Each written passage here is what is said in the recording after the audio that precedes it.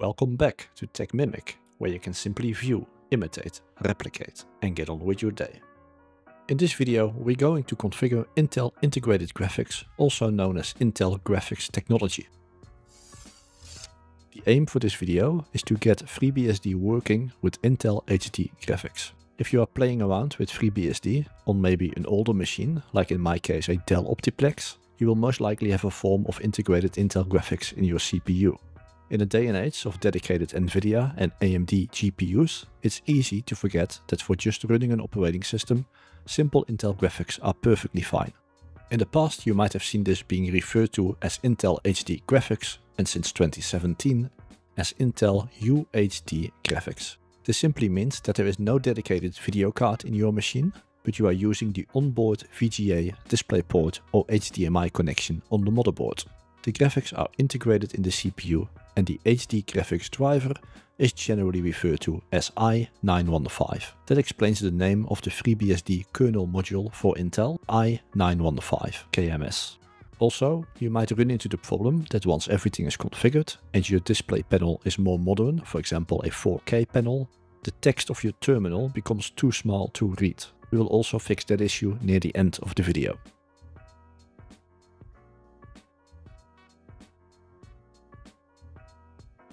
This is a freshly installed version of FreeBSD 14.1 and I'm currently logged on as the root user. I'm running FreeBSD in text-only mode, so there is no desktop manager installed, but once this is done, you can configure your graphics card in the desktop manager. Just a couple of commands to demonstrate how you can figure out the Intel graphics being used. All of these commands are optional, so just skip ahead if you want to skip this part.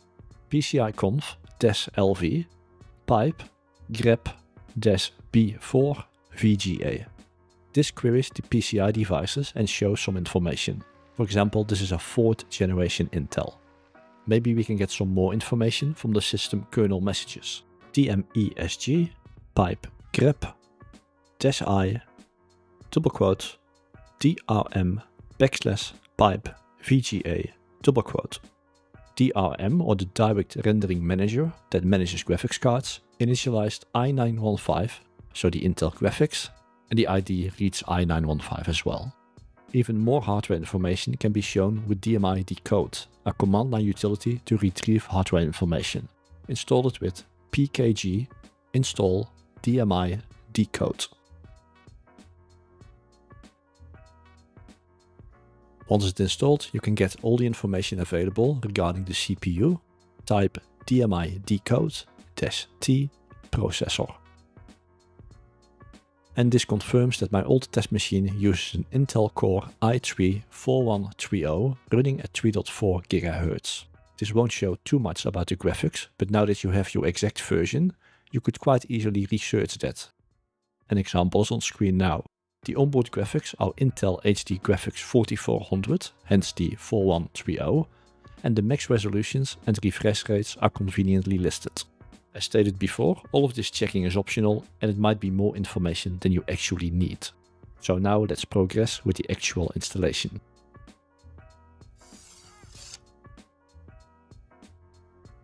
pkg install drm-kmod.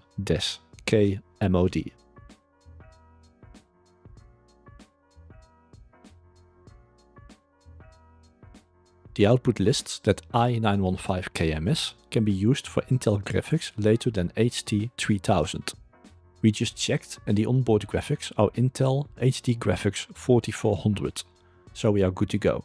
An indicator to our next step is actually listed on the screen.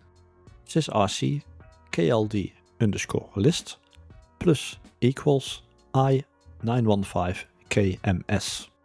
This will add the i915 kernel module. And then it mentions, please ensure that all users requiring graphics are members of the video group. Because I already know that I have a regular user account that needs a desktop manager, in this case KDE Plasma 6. At a later stage, I will add that user to the video group as suggested. pw group mod video-m and then the name of your user account. And double check its group membership, groups, the name of your user account. Now it's time to reboot the machine.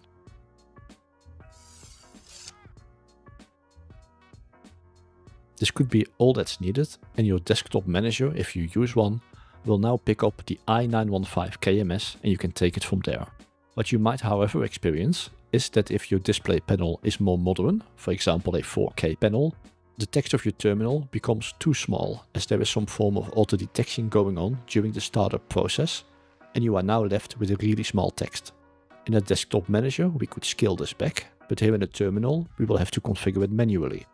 Alternatively, you could just connect an older display, for example a full HD display, at this point reboot, and then you can take your glasses off again. I will zoom in here so we can all read it, but in reality it will still be very small at this point. We need to make a change to the file bootloader.conf. I'm using VI, but you can use your favorite editor. VI bootloader.conf.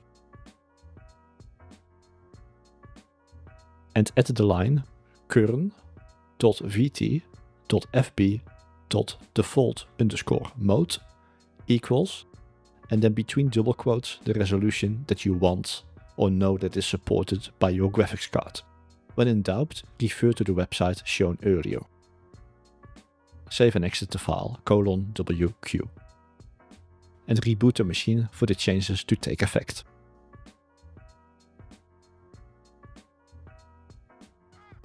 It's now looking somewhat better, but still too small to my liking. Let's go back into the bootloader.conf file, change it to SVGA, that is 800 by 600.